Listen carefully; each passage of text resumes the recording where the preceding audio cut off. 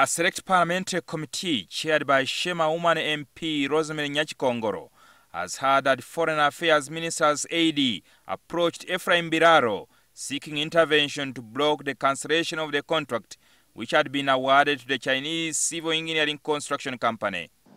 And he was saying, when he was introducing himself to me, he was saying he was like, is it Honorable Kutesa's AD? Biraaro was appearing before the select committee probing the controversy over the standard gauge railway. NTV could not, however, independently verify the allegations about Kutesa's AD. The Buhweju County MP said he has since heard from whistleblowers telling him how the three ministers in the Works Ministry are fighting to front Chinese companies to do the work. One, in the first instance, I see His Excellency the President initiating the project with CCECC. That's what I see in the documents, with that thing. Then in the middle there, I see another minister. Now I think the documents will put it correct. Honorable Biandara also bringing in CCCC. At some point also, I see Honorable Chebroti signing also a memorandum of understanding with a different company. Then lastly, Czech comes in with Honorable Bagambi, and Czech is the winner now. Recently, the State Minister for Works, Johnny Bagambi, defended his decision to cancel the memorandum of understanding that the government of Uganda had signed with the China Civil Engineering Construction Company in favor of China Harbour Engineering Company that is said to have been fronted by the American diplomat Rosa Whittaker. And that's where I started calling the minister to ask him to go thoroughly and logically.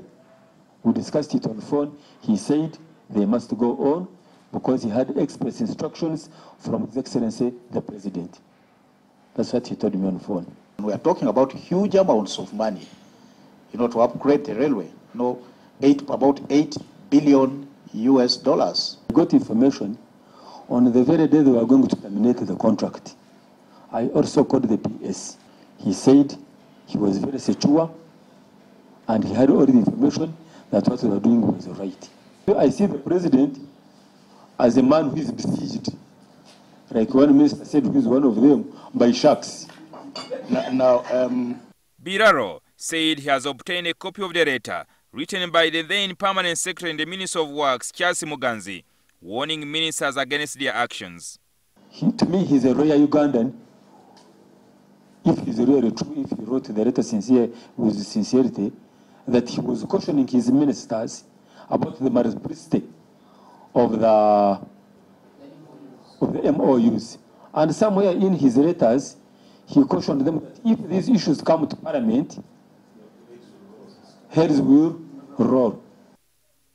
The committee was also informed that government surrendered a feasibility study conducted by an engineering company called GAF free of charge to China Harbour Engineering Company, which remains unpaid to a tune of 30 billion shillings. When I asked the minister about it, that there is this donation that you did, said no, that is a normal routine, that's what we normally do. Otherwise, GAF was asking for 30 billion. The payments have got to be done. That liability should not remain in our books. The standard gauge railways deal is expected to cost the Ugandan taxpayer $8 billion US. Jingo Francis, NTV.